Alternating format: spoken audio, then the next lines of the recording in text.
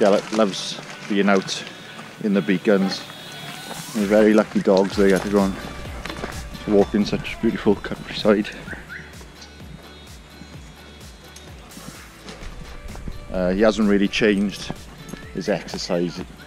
He's always been out quite a lot in the evenings, and especially on weekends, on quite long hikes. Here we go.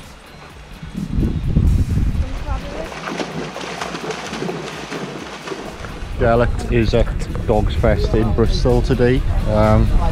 Never seen so many dogs in my life.